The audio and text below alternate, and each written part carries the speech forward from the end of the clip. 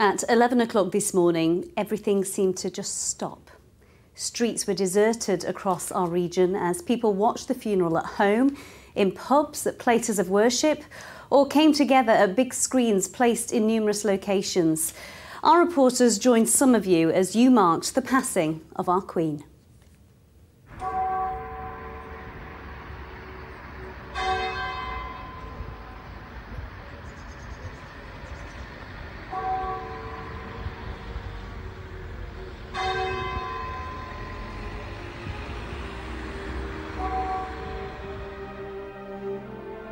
Put my flowers over in front of the civic halls.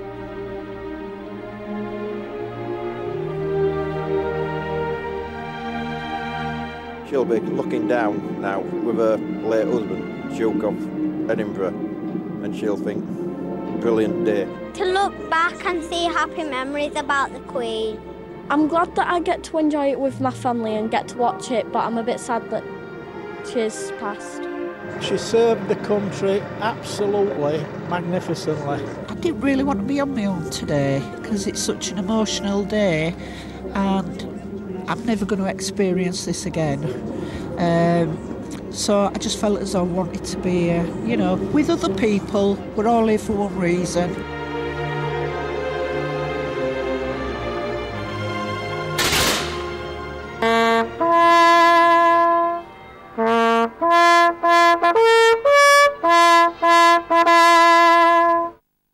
I think it's been wonderful for a small village to pay its respects to our dear departed Queen, who has ruled with total dignity and devotion.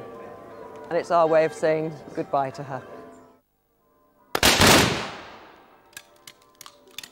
I'd like to just raise a toast to Our Majesty Queen Elizabeth II. Queen Elizabeth. Queen Elizabeth. God save the King. God save the King.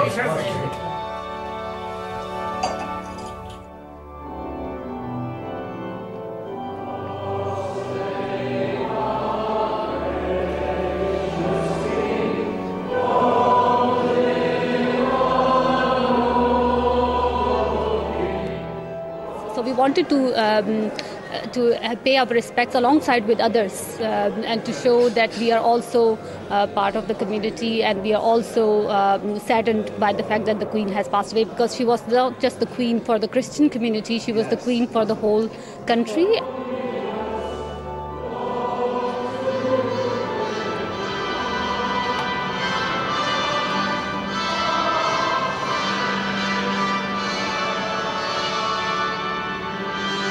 Interview as a mother, grandmother and a great-grandmother myself. I know what she's been through and how stoic she's been. I'm so proud, so proud. They would remember this very sad day. We decided to come here so that they could see this historical event where they would remember for a very long time. It was very sad. I thought she was going to live up to 100. We enjoy the freedom in this country, perhaps, which is not, available in many countries. For that reason, we are very appreciative, especially to this country and, of course, to the monarch as well. There won't be another one, not like this, in a long time. So, mark of respect to the Queen. We had to be here. It's such a lovely, special occasion and such an important historical day. I felt it would be nice to be part of a community.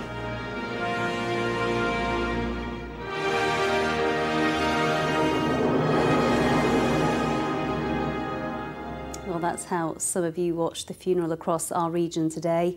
Of course, many people wanted to travel to London to be part of this historic occasion. Tom Ingle joined a coach full of Barnsley residents who made the journey south this morning.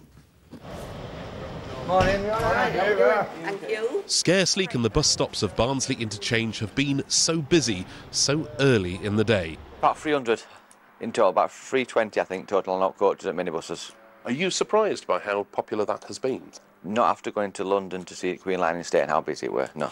5 a.m. was no obstacle for those determined to say goodbye to Her Majesty in person. I was very emotional when the Queen died, so just pay my respects. I miss her so much because she was the Queen, the best Queen. We don't think we're going to see much, but there's going to be big screens up apparently. Today we're off down to London unfortunately for the sad of the Queen's funeral. The darkness gave way to a dull morning, which in turn revealed an M1 almost empty. Yorkshire Rose coaches say the phones started ringing immediately after the death of the Queen was announced, looking to book a ticket. I just wanted to come and just be part of it. I'm not saying we're going to see very much, but just be part of it. I've been in the NHS for 30 years and she's been the head of that, and I wanted to just pay my respects. Everyone on board was making a personal pilgrimage. Your Majesty, Queen Elizabeth, thank you. We will miss you. Our heartfelt condolences to your wonderful, beautiful family who are doing you so proud. God save the King from Tyler. She's been our gaffer for quite a while we're all in, me and Colin are in Armed Forces, and on behalf of the Yorkshire Cavalry guys who can't make it here, so we're here for them, representing them. It's not long before we're all making our way across Hyde Park to find a vantage point. The crowd silently listens to the sounds of the funeral service, relayed over speakers from Westminster Abbey, some 2 miles to our east. But then the atmosphere steadily builds in verve and vigour as the funeral procession itself approaches. Finally, in front of the Royal Albert Hall, after 4 hours of travelling and another 3 waiting patiently at the railings, comes the moment for the people who've travelled from South Yorkshire to pay their final respects to Her Majesty Queen Elizabeth II and be part of history.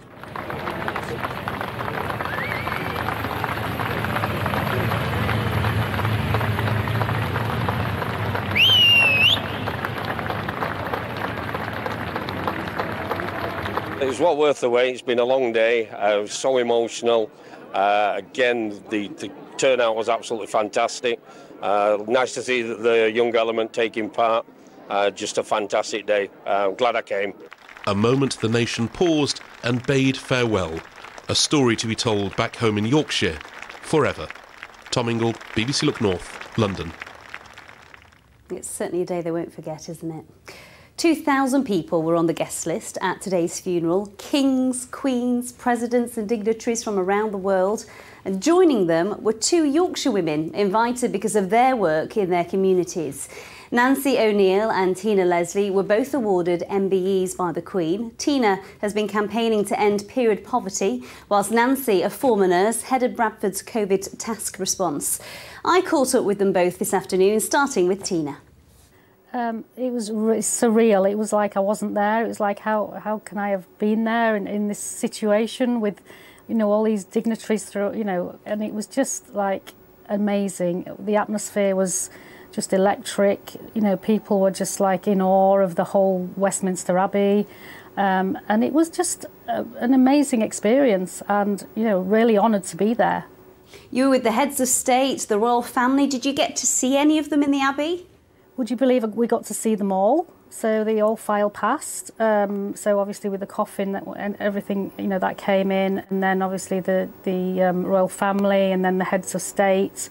So we saw it all. You were invited because of the work that you do with female charities. How much does that mean that the Queen recognised your brilliant work? It's amazing. I mean, Freedom for Girls has only been a charity for like 4 years. We won the Queen's Award for volunteering last year, and I've won an MBE the birthday honours list this year for our work with people with, you know, who are suffering period poverty and period dignity. So yeah, we're really, really honoured, and I'm really, really honoured that all our hard work is paying off. And actually, you know, the Queen is a people's person, and that she recognised, you know, that there is issues in the world, you know, around not just the UK but the rest of the world, and to, you know, to have that recognised by the Queen was absolutely awesome. It was amazing. You have those orders of service with you, don't you? Show them to me. Let's have a look. There you go. Gosh, I'm sure they're going to be kept somewhere really safe. They are. What will be the moment that you remember most about today, Tina? As soon as the service started, the whole atmosphere in the Abbey changed. It all of a sudden went really, really cold. There was a different smell came around. It was really strange and really surreal. An atmosphere that you'll never forget, really. An incredible experience for you. Tina, thank you. Well, Nancy O'Neill was also invited. Nancy, how was it today? Oh, it was unbelievable. It was absolutely amazing. I've never in my life expected to be invited anywhere like that, but not expected it to be as... didn't expect it to be as spectacular as it was. And you can feel the weight of history, I think, as you walk in. And to go in and still feel that weight of history and feel that you're part of making history was unbelievable. And you could hear the pipers and the drummers coming, and you could hear it very faint, and it got louder and louder and louder till they were right outside the door. It was so impressive. It was emotional, it was sad, but it was also a bit of trepidation, a bit of excitement there. You know, it was a bit like doing something I've never done before, but a lot of emotions, and I expected it to be an emotional day, and I think it will sink in the coming days and weeks. Nancy, when we spoke last week, you talked about representing your NHS colleagues there today. Were they in your thoughts? How much of an honour did it feel to be there on their behalf as well? Yeah, they were in my thoughts all of the time. My health service colleagues, my social care colleagues. I did feel as if I was representing them. Some of them had specifically asked me to think of them and to think of, send their prayers and their thoughts as well. And there was plenty of time for that. It sounds like an incredible experience. One thing that you will remember and treasure for many years to come. I think I said to you last week, I'll probably in a corner at the back, out the way, out of sight, out of mind. I could literally have touched the coffin as she went past. And that, but above all, I think that lone piper, I don't think I'll ever hear anything like that in my lifetime again. Oh, you've given me goosebumps. Tina, Nancy, thank you for sharing your experience with us. Thank you. Gosh, what an incredible day for them both. For many who wanted to be in London, it was of course just out of reach for many health reasons. Our reporter Michelle Lyons spent the day at a care home in Hare Hills in Leeds. A poignant day for residents at Berkeley Court in Hare Hills, Leeds. For them, Queen Elizabeth was the second monarch they'd known in their lifetime. In 1952, they learned of her father's death, King George VI, through newspapers. And today, they watched his daughter's final farewell from the comfort of their care home. We've all been here right from the word go, watching, seeing that the King died, the coronation, all the big events. Yes, so that's lovely. Lovely that we can all be together to share it. Since the other day when I heard that she's passed away, it breaks my heart because she's a beautiful person and she has a beautiful smile. Since the Queen passed away, the care home has been encouraging residents to share their memories of her. A book of condolence sits on reception and photographs of her adorn the walls. The past 10 days have been a time of sadness and reflection, culminating in today's moving ceremony. It just was very poignant when the procession came in and everyone saw Prince George and Princess Charlotte. I think they were everybody just gasped just to see them, because it's just so sad. It's when you see the children that you feel the saddest, because it's always the ones that are left behind that you feel for. For one couple, today has been memorable in more ways than one. Malcolm and Christine are celebrating their 52nd wedding anniversary. They held hands throughout the service, thinking too of their grandson, who was part of the military parade. It's a big day for us. It's our actual wedding anniversary today, which was the 19th of September. Yeah, it's been a very emotional day. My grandson, James, he's in the Royal Air Force, and he was on ceremonial guard at Buckingham Palace, and he's in the parade today. So you must be a very proud granddad. Very proud of him, very proud of him. He's done me and Grandma proud, yeah. And as the service drew to a close, the residents took part in a resounding rendition of God Save the King, lyrics they'd sung before many years ago. God save the King. Then, time for silent reflection.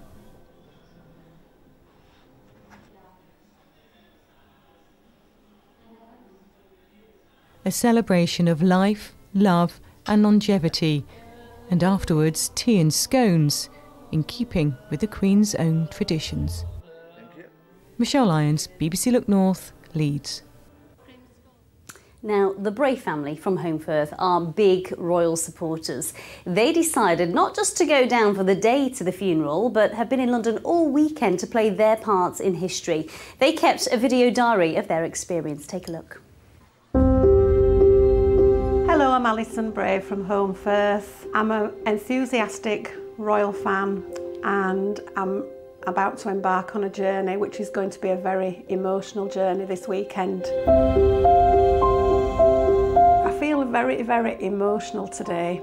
I still can't believe that she's no longer with us. People are saying to me, why are you going? You'll see more on the television. But I want to be part of that crowd. I want to be part of that British history. That will keep me nice and warm, hopefully. It's not going to be too cold. I want to be personally there to say goodbye and pay my respects. Got my chair that I'm going to be sleeping in for a couple of nights. I'm just about ready. I'm here in Green Park and I'm just about to lay these flowers from myself and all my family. Rest in peace, Your Majesty. It's extremely moving, very peaceful.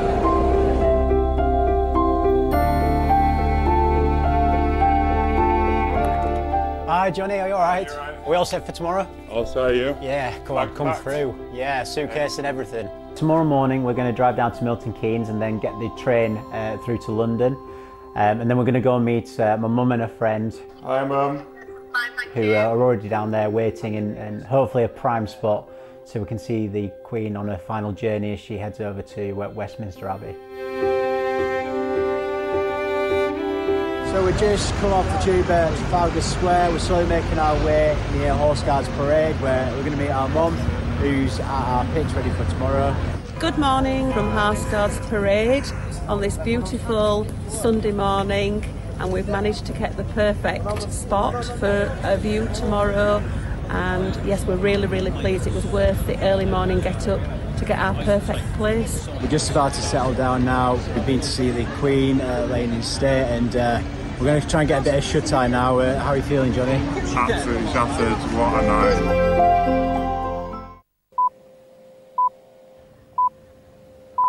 The headlines this morning.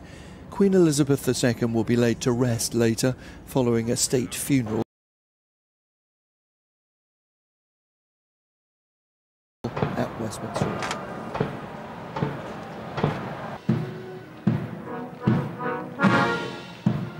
Everything has just taken place.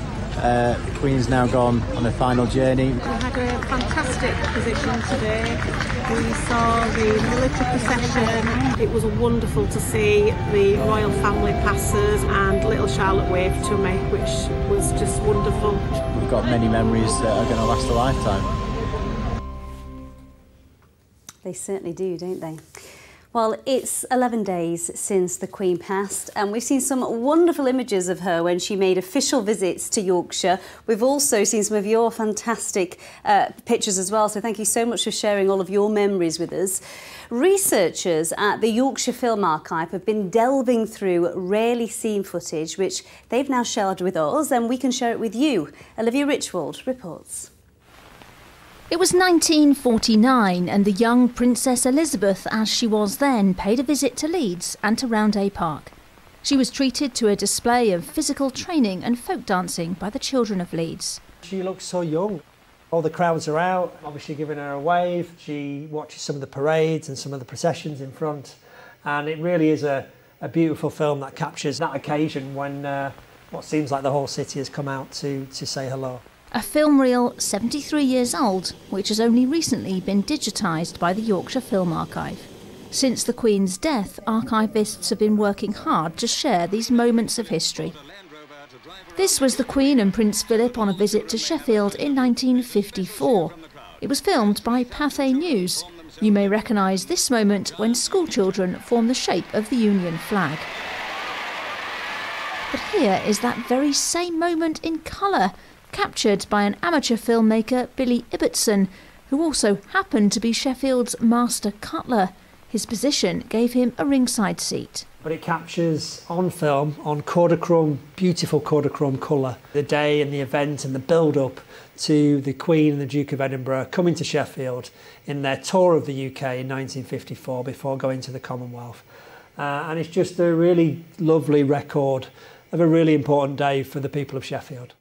It was a day they'd been looking forward to for so long, and now they were anxious to give Her Majesty a real Yorkshire welcome. 4 years later, the Queen returned to Yorkshire and paid this visit to the factory Crabtree & Sons in South Leeds. This film was commissioned by the factory itself. What I like about this film is she really does show real interest, and she really does sort of seem to be engaged about everything that she's getting to see in this factory. The highlight of the year, the highlight of some of these people's careers. Her Majesty was very amused when he described his 68 years service with the company as not very long. What a lady, and to have her captured on film and in our collections for people to enjoy is a real privilege. Wow, such wonderful footage there, isn't it? We're going to cross over to Paul now. Paul, the weather did seem to hold off for the funeral today when everyone gathered to watch it in our towns and cities. How's it looking for the next few days? Yeah, well, it looks very quiet, actually, over the next couple of days. Some rain to come on Thursday night into Friday morning. Just want to show you a couple of pictures from the weekend, because this is absolutely beautiful. Beverly sent that in from Scarborough. And a lovely shot of, vivid altocumulus cloud there in Hebden Bridge. It's been quite cloudy today, but I suspect we will see quite a bit more brightness in the next day or so. So let's have a look at the headlines then. Variable cloud, there will be some sunshine around. It looks like most of us will be dry. And it's all down to high pressure once again in charge. We have to wait until Thursday night if rain is what you want. It's on this weather front. There'll be some persistent rain sort of late Thursday into Friday morning before the weekend sees a resumption of the fine and dry weather. Now, there has been quite a bit of cloud today, but right now it's really a beautiful end to the day along the coast. Scarborough finally bathed in sunshine. Elsewhere, quite a bit of cloud, and it may well be that that cloud thickens, bringing one or two spots of drizzle overnight. But most of us should be dry, and we'll see lowest temperatures around 7 or 8 degrees. So tomorrow's high water times then in Scarborough, around about 1:25, Flamborough ahead at 1:45 tomorrow afternoon. So some low cloud first thing in the morning might bring a bit of drizzle to eastern areas, but that will soon fizzle. Then a bright start further west with some sunshine. As temperatures rise, we may well see that cloud increasing. Could be thick enough for the odd light shower across the Pennines. But as I say, we are looking at predominantly dry conditions, and where the sun comes out, it should feel pleasantly warm. We're just expecting a light westerly breeze tomorrow, so 17 in York, perhaps 18 in Doncaster and Chesterfield. That's 64 degrees Fahrenheit. So looking a little bit further ahead then, Wednesday looks perhaps the nicest day of the week, dry with some sunshine and warm. We hang on to that fine weather through Thursday, but a risk of rain late in the day. That clears Friday morning, and I think over the weekend it's cooler and breezy, but mostly dry with some sunshine. That's the forecast. Back to Amy. Thanks, Paul. Well, that's just about it from me and from all the team at Look North on this historic day, the day that Queen Elizabeth II was finally laid to rest. Good night.